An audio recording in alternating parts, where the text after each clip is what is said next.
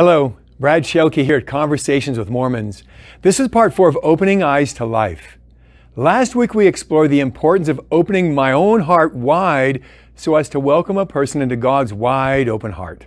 This makes witnessing natural. Since I'm a Christian, the Spirit of God lives in me.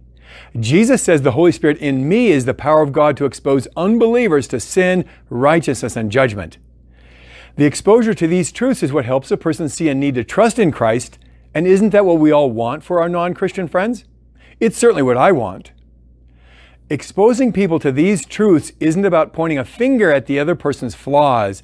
That's the way the world corrects. Decades ago, my mentor told me that we Christians tend to yell across the river to non-Christians and tell them to join us on our side. He said he took a different approach. He crossed over and put his arm around the non-believer and said, "This is scary, let's do it together." That's a picture of my mentor's heart attitude and is part of what made him such an effective evangelist. He didn't hesitate to get close to non-Christians, and he won many to Christ, sometimes even in their first conversation. God's way of exposure is subtle, personal, and powerful. How does God's way work? Jesus came to show us who we are in light of who He is, and this melts our hearts.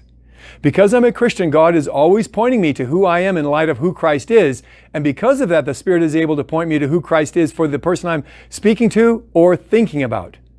When He does this, I'm able to speak kind, gentle words that point non-Christians to who Christ is for them.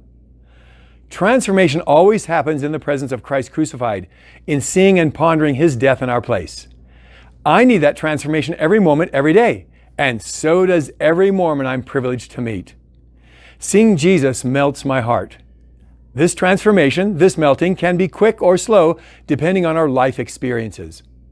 God's Spirit has already exposed and melted me concerning sin, righteousness, and judgment. I need to remember how that exposure works and welcome Mormons to join me in basking in the power of that exposure. Sin is rebellion against dependence on God. We're all guilty of this rebellion. Righteousness is about right relationships and God's way of setting relationships right. Judgment is about God's condemnation on the enemy's lie that hope is found in self-effort and self-righteousness. In the presence of Christ, His perfection melts away all our comparisons with ourselves and others. We are left standing face to face with the only human who lived the flawless life that we know we should be living. We realize we are spiritually bankrupt, deserving condemnation, and in need of a righteousness or right relationship found outside ourselves. Christ says God is the only one with the right to condemn us. In His presence, we hear no condemnation. Instead, we hear words of love revealed at the cross. "My child, I've come to set things right. I died for your sins so that you don't need to die in your sins. Welcome to the party." I want to tell you a bit more about the older Mormon I mentioned the last 2 weeks.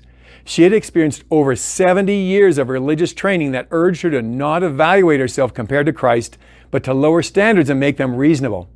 No matter what angle I used to urge her to measure me, herself, and others by Christ, she kept making comparisons. That meant that she wasn't in the presence of Christ yet, and her eyes weren't open to God's goodness.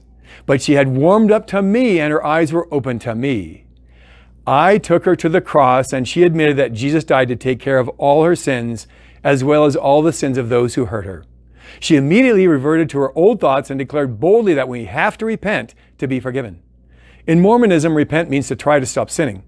I urged her to change her mind about repentance and see it not as about fixing our behavior, but about giving up judging by our low expectations and embracing God's mind of judging by Christ, who never did evil and who died to put away all sin. That made her a little curious. Even though she clung tightly to leniency, I gave her an assignment to pray for 2 things. To thank God for giving her His good expectation of always measuring people by Christ's perfection, and to thank God for sending Jesus to die in her place to resolve all her sin. I was surprised when she said she might do it. Her eyes were beginning to open. What would have happened if instead of focusing on righteousness, I had sought to convince her to leave her wrongness and join my rightness? We'll talk about that next time. Until then, please join me in thanking God for giving you the privilege both of being yourself in Christ and of inviting others to join you in basking in the exposure of God's Spirit. Welcome to the conversation.